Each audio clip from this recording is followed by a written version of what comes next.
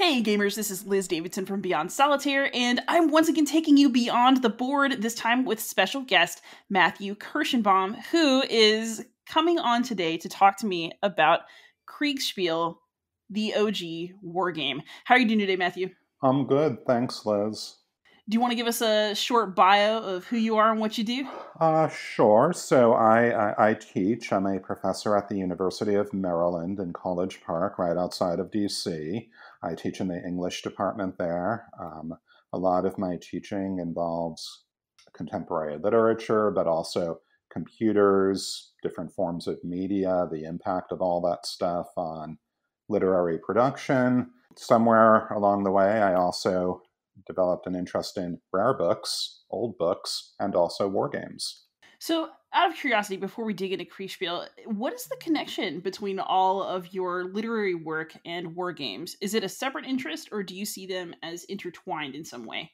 Well, a little bit of both. War games have really been a kind of a hobby for me for a long time since I was a kid, an adolescent growing up. And, I think my origin story is pretty similar to other people's from my demographic. I saw, the big orange Panzer Blitz box on the shelf next to the Dungeons and Dragons, and I ended up taking both home, and I played both and got into both RPGs and war games as a kid, and then I put that stuff aside for a while as I got older. But then maybe, gosh, close to 20 years ago now, I went back. I never really went back to role playing, but I did go back to war games. That's just where the pull, the allure was.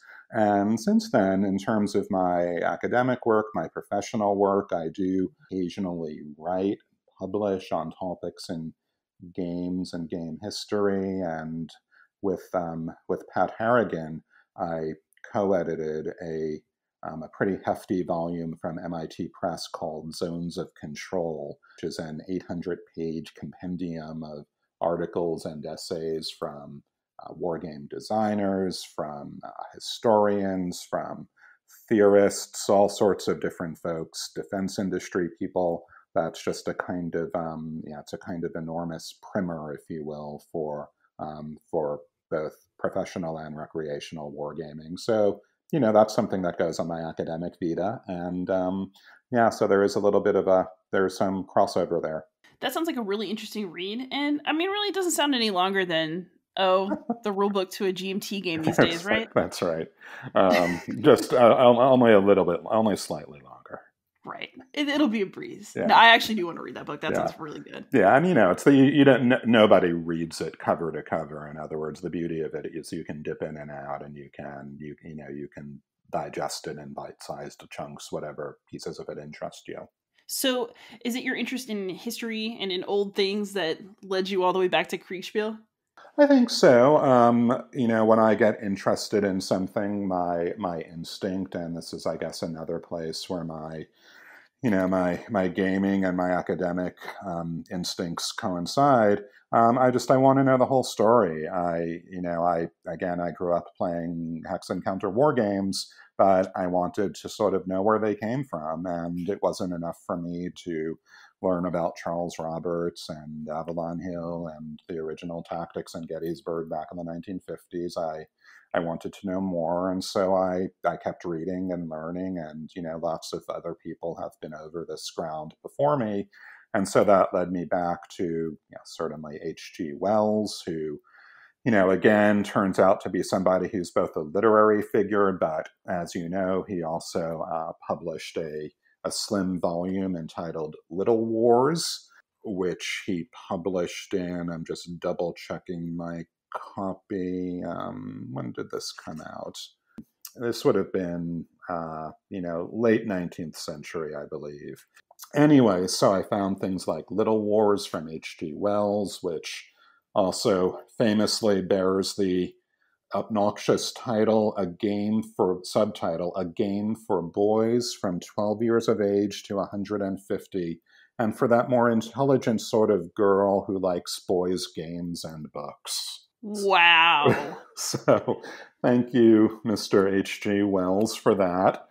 Robert Louis Stevenson also was in between writing novels like Treasure Island and Kidnapped. He played war games.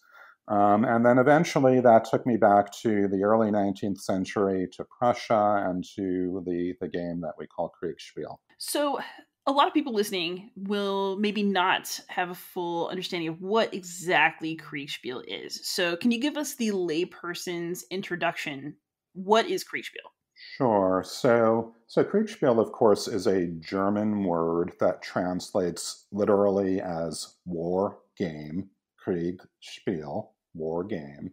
And that causes some confusion because there are lots of games out there that are referred to as Kriegsspiels or Kriegsspiel, which are not the actual rule set that we're going to be talking about on this program, which originated in 19th century Prussia.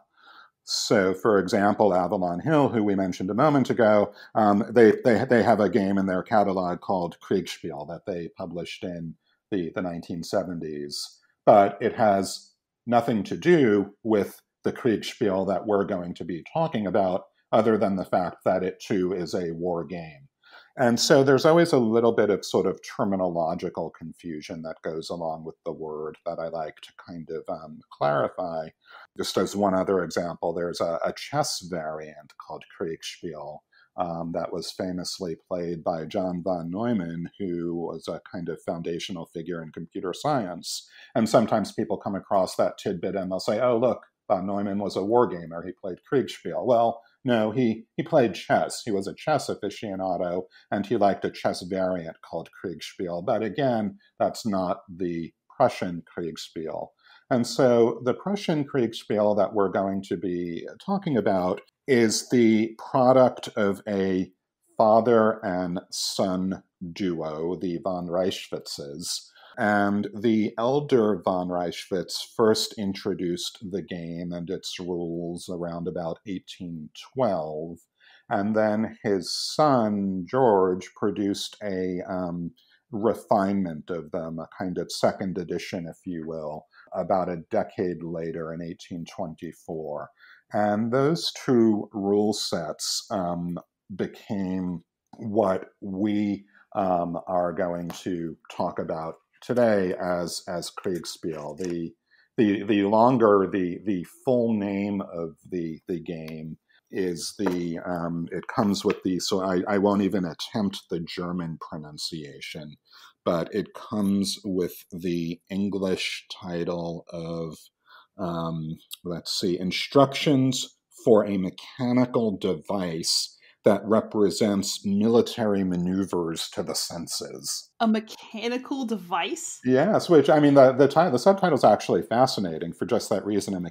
Instructions for a mechanical device or apparatus that represents military maneuvers to the senses. And yeah, I mean, that just rolls off the tongue, right? Absolutely. Also, I'm very curious about how war games can appeal to all of my senses because I haven't Right. experienced that yet. Yeah, well, I mean, we do know. I mean, one thing people always talk about is sort of the reason a lot of people say they like war games is because they're not on the screen. It's tabletop. They're tactile. They're sort of they kind of engage your senses, your body in sort of ways that sitting and staring at a screen don't. So there's that dimension. But what I think that long German subtitle was getting at. So the first iteration of Kriegsspiel, and again, this was the work of von Reichwitz the Elder. Initially, it was a set of rules that he devised for what's called a sand table, which we still see sand tables in use today. It's essentially a sandbox that's at tabletop height, that's filled with sand that can be sculpted in a way to sort of mimic realistic terrain features. But that wasn't very sort of practical or portable. So what von Reichwitz the Elder did was he actually built and you can find pictures of this online. it survives in a museum in Berlin, and it's quite beautiful. It's a piece of furniture, essentially. It's a cabinet, a storage cabinet that he custom built to house all of the pieces of his game. And those pieces consisted of plaster, three-dimensional plaster tiles to represent terrain. So a great analogy would actually be the hexagons in Settlers of Catan, where you kind of place the hexagons to build the island as you play the game. The original Kriegsspiel worked in much the same way. You would have these plaster tiles that you could lay out in different sort of reconfigurable ways, and then you would have little wood or lead markers, tokens, to represent troop formations that you would place on your terrain, and then you had a rule set for maneuvering and fighting those troop formations. And it's worth also just pausing for a moment to emphasize that, we often like to tell stories of invention that are what I think of as sort of the great man story. The proverbial light bulb goes off and someone has a flash of genius and inspiration and everything follows from that. That, as is so often the case, that's not the real story here either. Von Reichwitz was building on a tradition of ever more elaborate chess variants that were popular throughout the 18th century and which had begun to introduce game elements like terrain depiction. So chess, you have black and white squares and that's it. But you started to see chess variants in the 18th century where squares could be forests or rivers or hills.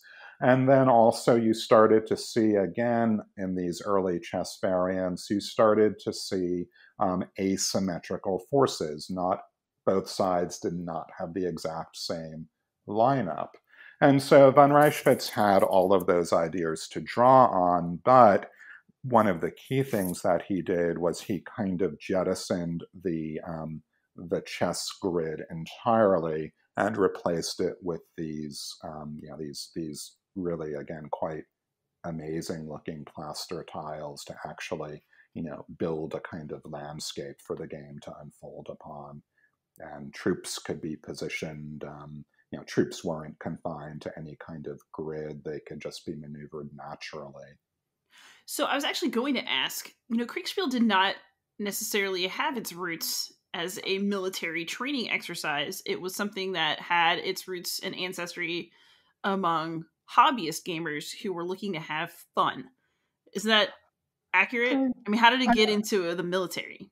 Yeah, so that's sort of accurate. Again, there was certainly what we would, nowadays call a hobbyist, and they would certainly have had their Facebook groups and whatnot back in the day if those had existed. There were certainly hobbyists who tinkered with chess and other board games to produce sort of military-inflected variants. But the von Reichwitzes, both the father and the son, I think very much had a military audience in mind for what they were doing. And the story that's famously told is that the younger son, so von Reichwitz the elder, eventually gets an audience with the King of Prussia, Wilhelm III. He demonstrates the game for Wilhelm, who is very smitten with it and becomes a kind of favorite pastime of the royal household. But then the son, who introduces some key further refinements to Kriegsspiel that we should talk about, but the son famously, about a decade later, in 1824, I believe, does a demonstration for the Prussian officer corps. And the story that's repeated in every account of Kriegsspiel is that initially the professional officers are very skeptical. Why are we wasting our time with this game and so forth? And then after they watch it unfold for a little while, one of them exclaims, "This is not a game at all. This is training for war." Whereupon the order is passed down every unit, every battalion in the Prussian military is to be furnished with a Kriegsspiel set that they are to learn and continually drill and practice with. And from there, it does enter into the Prussian military. So this is a good moment to talk about furnishing everybody with a set and some of the Yeah, changes that are made to Kriegsspiel, because there's no way that you're going to have a fancy piece of furniture for no. everyone in the military to play Kriegsspiel. So how do we make it work for a larger audience and spread it widely?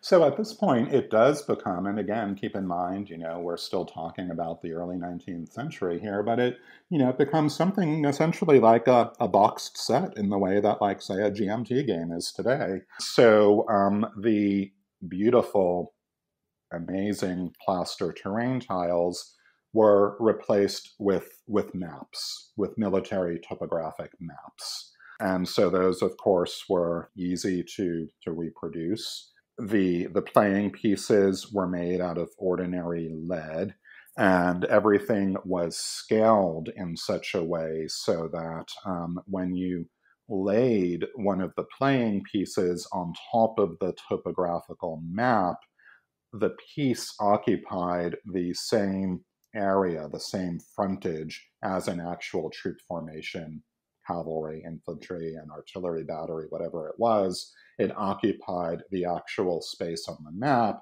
that troops would occupy in real life. And so another kind of key, absolutely sort of essential refinement that the younger von Reichwitz made to the game was he turned it into essentially a team game or a collaborative game.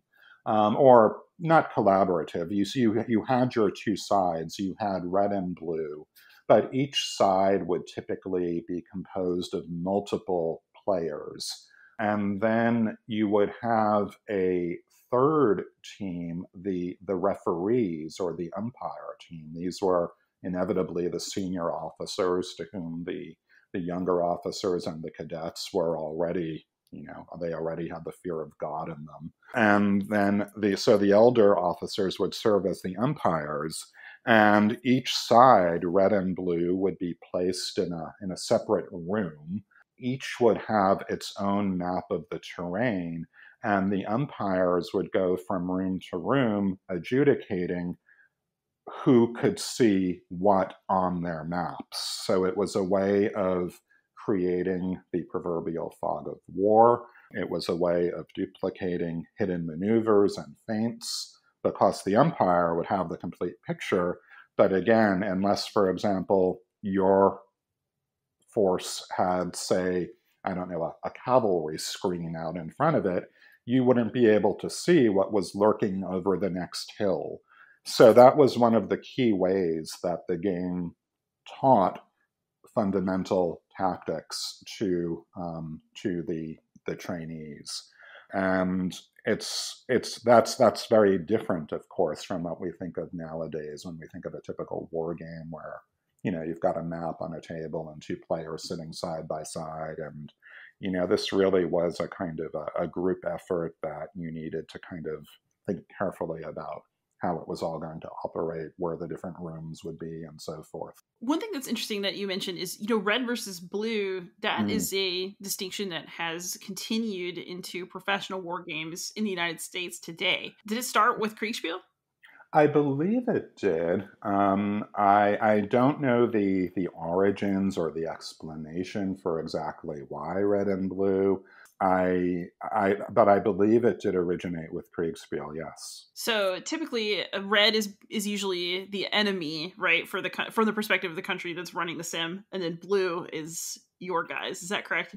Yeah, and that's where this is also a gaming term. The idea of red teaming, where you sort of have a kind of a group of sort of devil's advocate people who are there to poke holes in your perfect solution. But obviously red versus blue, those are still colors that have a lot of currency with us nowadays, don't they? It is true. So have you ever gotten to play Kriegsspiel yourself?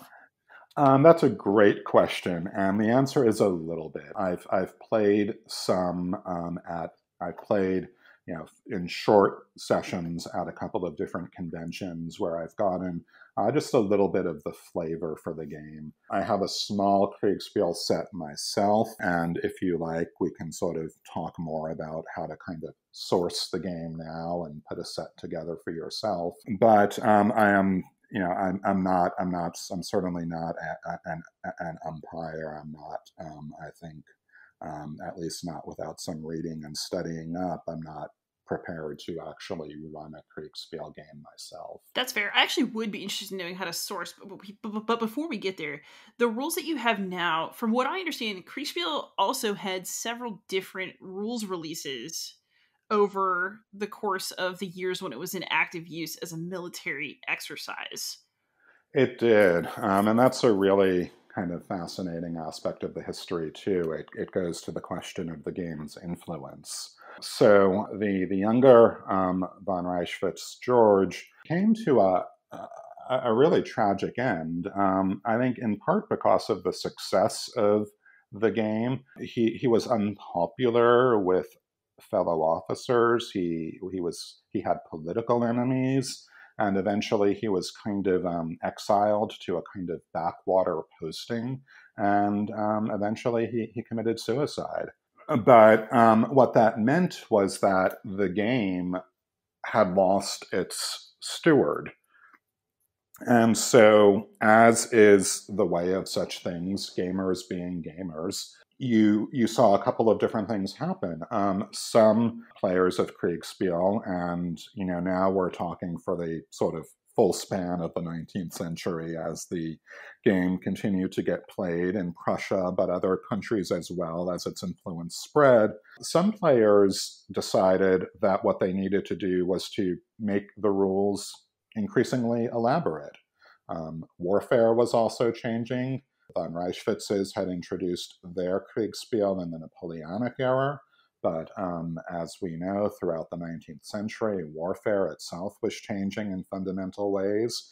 And so you started to see ever more elaborate rules layered on top of the original Kriegsspiel. This became known as rigid Kriegsspiel. And it was essentially the advanced squad leader of its day. The contrast to that is what became known as free Kriegsspiel.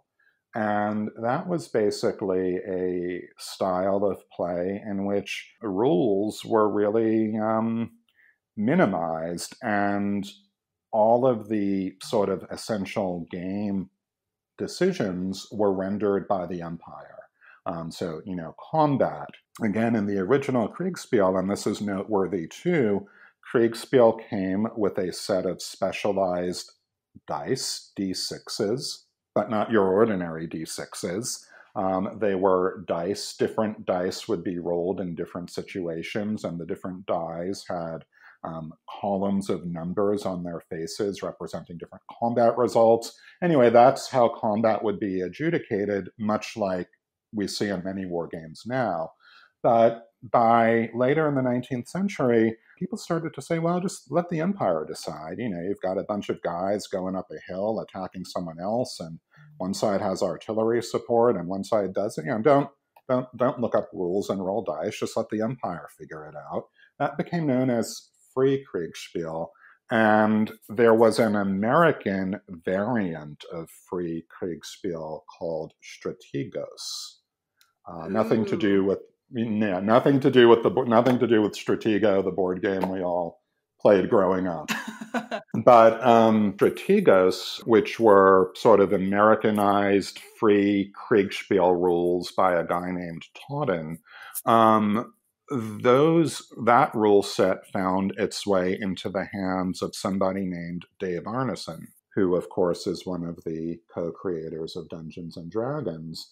And so there's a sense in which the free Kriegspiel tradition gave us a kind of model for the game master or dungeon master, a kind of all-powerful figure who is the lord of that universe adjudicating what happens in the game. And, I think in the distinction between free and rigid Kriegspiel, you sort of have the two sort of poles of the hobby in something like, again, advanced squad leader on the one hand versus various role-playing styles on the other hand. It is amazing to think about those games that we have today as basically descendants of Kriegsspiel, especially because of how different they seem and how different their audiences are. That's amazing. So if you were going to reconstruct original Kriegsspiel for yourself, how would you go about doing that? What would it look like, and whose rules would it have? Yeah, so the good news is you don't have to sort of break into that museum in Berlin to make off with the original cabinet and set. You can source the rules. There is a British company, Two Fat Lardies, two spelled Too.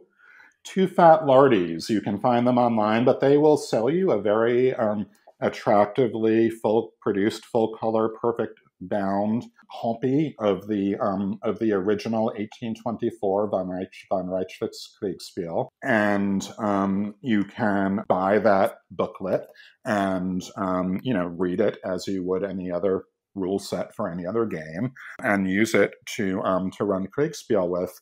In terms of the playing pieces, I think one of the attractions of Kriegsspiel is it has a little bit of a kind of DIY element to it. You can you can source the maps from wherever you choose.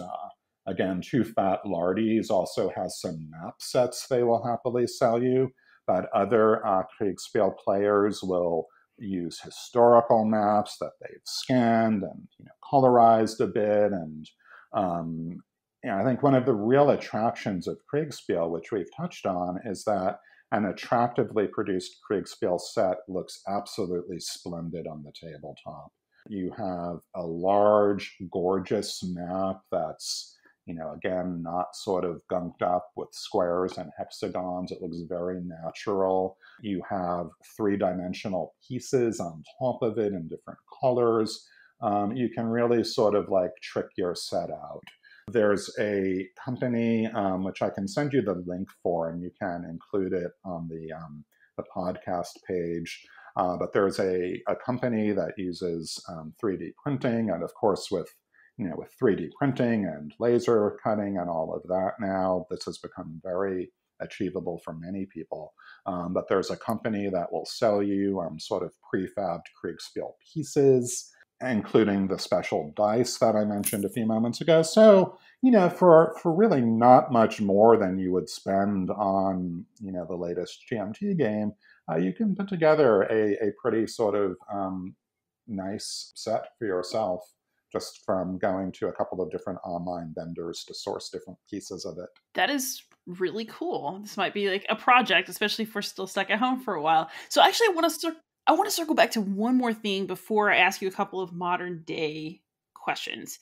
And that is, so you mentioned dice for Kriegsspiel. I'm not an expert on this era or on gaming in this era, but from what I understand, people had mixed feelings about using dice and randomization to determine the outcome of combat, especially in a society that had valued chess so much. So how does that, is Kriegsspiel an early game where probability is used to determine that?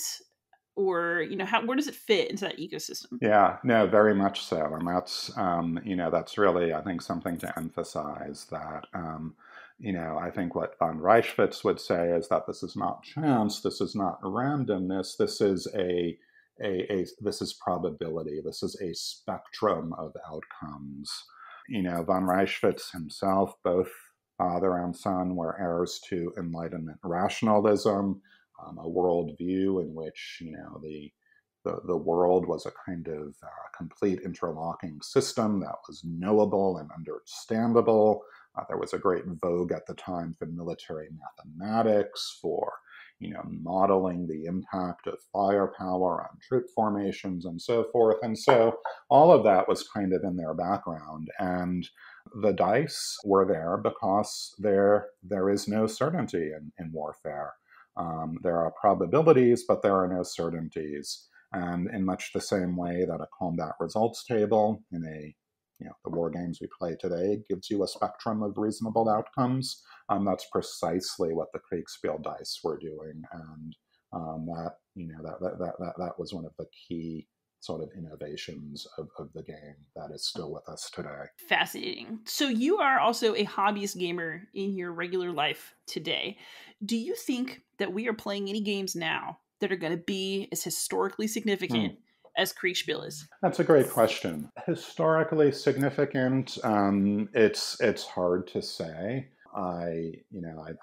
Especially nowadays, it's hard to know where we're going to be in a month from now, let alone 50 years down the road. I do think that gaming is very much a kind of a living tradition, that it's responsive to things happening in its own moment. So on the one hand, I think it's really important to talk about historical lineage and influences and the significance of something like Kriegsspiel. But, I think one of the most interesting things that's happening in wargaming right now, we were talking a little bit about this before we got started, is the way in which wargames have sort of gotten away a little bit from what we might think of as the kind of force-on-force dynamic that Kriegsspiel is modeling. One group of guys with rifles or sharp sticks on one side of the hill, another group of guys with rifles or sharp sticks on the other side of the hill, and they go at it. That's not all that wargaming is nowadays. There's a lot more interest in the hobby now in political military gaming, in the Coin series, which I know you've talked about on the podcast, and essentially using game mechanics to model a wide range of historical situations. And I see that as, we were talking a little bit about some of Tom Russell's games before we got started, like This Guilty Land. And so I think the idea that gaming is a way of sort of encountering the world around us and all of its complexities, that's something I do hope is still with us, a couple of 100 years down the road. So one more question, a pure hobbyist question. What games are you personally enjoying right now? So right now, at this instant in time, what I have set up on my table is a Napoleonics game. It's the Last Eagle system from a company called Hexasim. And it's the Battle of Quatre Bras, which is one of my favorite Napoleonic engagements to game. One thing I like doing when I get interested in a topic or a battle is I'll often play several different games on it and using different systems, one after another. So I'm thinking of getting out the Levitai treatment of it next and giving that a crack. That sounds absolutely fantastic, actually. All right, so I've taken up enough of your time today, although I actually think we could probably podcast again in the future. I'm findable anywhere on the internet as Beyond Solitaire, but Matthew, where can we find you? Yeah, so, you can usually find me at the University of Maryland, and were the campus under normal operations, I would probably be on the third floor of Tawes Hall, where I have a space called Book Lab, where I do letterpress printing. So that's another one. So it seems lead is always in my life, whether we're talking about miniature figures or whether we're talking about movable type. But I am based at the University of Maryland. I'm easy to find on the internet. And I'm also, I think one of the best ways to track me down is on Twitter, where I am at @Kirschenbaum. And so that's where I am. Matthew, thank you so much for coming on and enlightening us about Kriegsspiel. Everyone who is listening, please feel free to reach out to either of us with questions. Thanks for being here, and happy gaming. Oh, thanks, Liz, so much. This was a lot of fun to do.